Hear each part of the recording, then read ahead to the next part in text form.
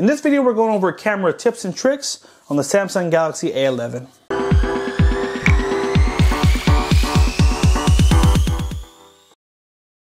Hey everyone, thank you for joining us today. If you want to stay up to date on all the mobile technology coming out and learn cool tips, tricks, and hidden features, make sure you hit that subscribe button down below and tap the bell to turn on post notifications so you'll be alerted every time we post new videos. Today we're going to show you some cool tips and tricks, and they're all centered around the camera. Let's go ahead to our camera app and let's start learning some new cool things. So the first thing is a feature called a palm selfie. First, you want to check to make sure your palm selfie mode is turned on. So you're going to go to the settings wheel in the upper left corner, and we're going to go to shooting methods and show palm and make sure this is turned on. And if that's turned on, you're all set. Now all you have to do is just take your hand and you're going to put it, sorry, my hand on the lens here, let's do it like this. When the phone sees your hand, it's automatically going to trigger a picture. See that? Let's try again. And it basically does a 2-second countdown, and then it takes that picture. And this is the picture that it took right here with my little forehead in the corner there. This is a great feature for if you're going to take a selfie with someone and maybe you're holding the phone at an awkward angle. No problem. You don't even need to tap the shutter button to take the picture. Just hold your hand up so that it sees your hand, and it will just begin to trigger that picture like that. And that is the palm selfie. Now our next tip, go to the upper left corner, go back to the settings, look for where it says grid lines and turn this on. And now when you go back to your camera, you'll have this little grid, these little white lines that go across the screen. And what those are going to do are they're going to help you to size up your shot properly so you know where the center of your photo should be. And you always want to try to get your main subject in that center area. It definitely will help you to take better pictures now that you can size it up properly. You're like, hey, I want to get my main shot in the center to make sure that it's right in the middle of the picture here. So let's take that picture. There we go. And we just have these lines that are going to help us to size up that shot in the best way. And there we go. Looks good. All right, for our next tip, this is going to be something that's going to help you launch your camera faster. So if your phone is off, for example, and you see something you want to get a picture of, if you want to launch your camera, all you have to do is tap the power button twice. It will automatically wake up the phone and take you right to the camera. Just like that. There you go. So this will work if your phone is off. It will also work if your phone is just in a different app. Maybe you're in the Play Store and you're trying to look for a new game to download and something awesome pops up. Just hit that power button twice and it'll automatically take you right to the camera. That's called the quick launch camera feature. I use it all the time and I love that feature. For our next tip, we're going to show you a cool camera mode that we would recommend you using to take your pictures. Now, when you open the camera the first time, you're going to see photo.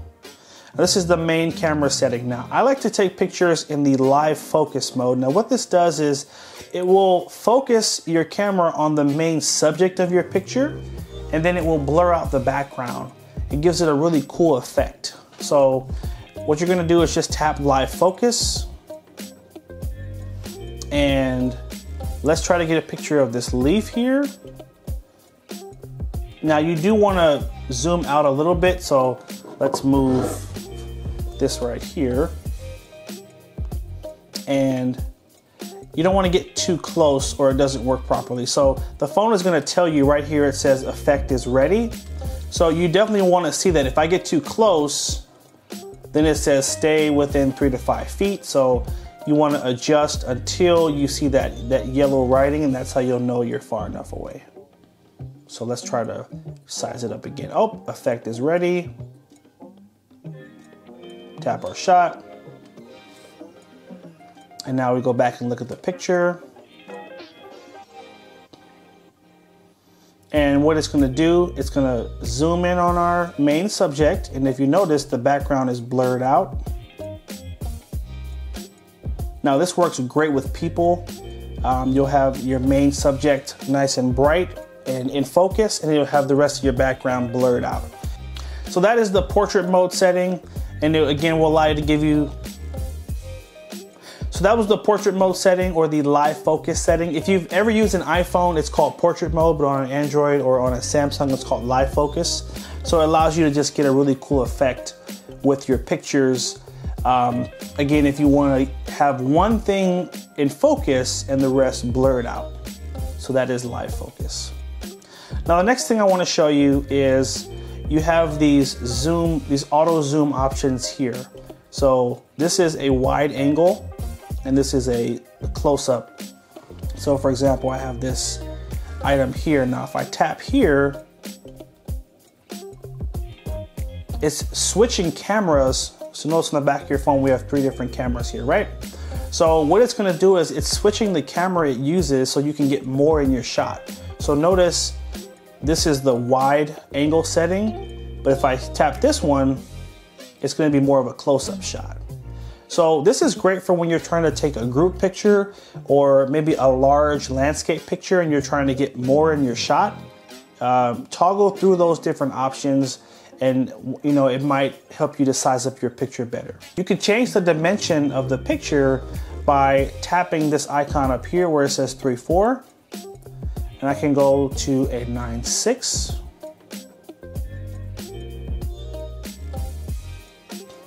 Now it gives you a little bit more at the top and the bottom of your picture. You can also change it to a full. Now, in this case, it's better when you're gonna take a large landscape picture. That's when you would wanna make that switch.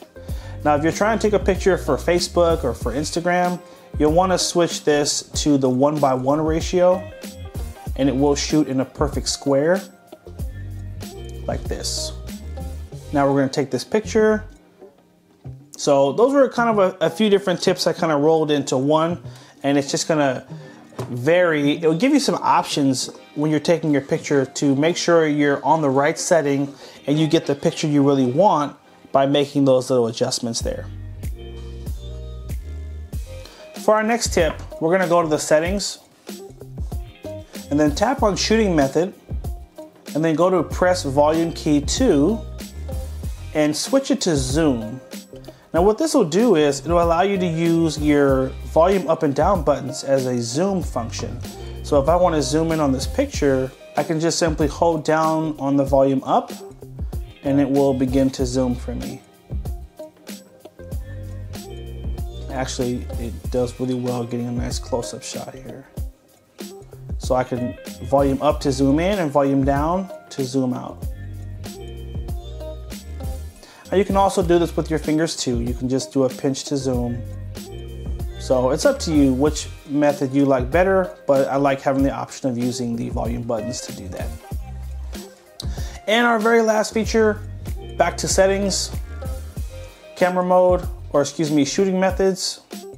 We're gonna go to floating shutter.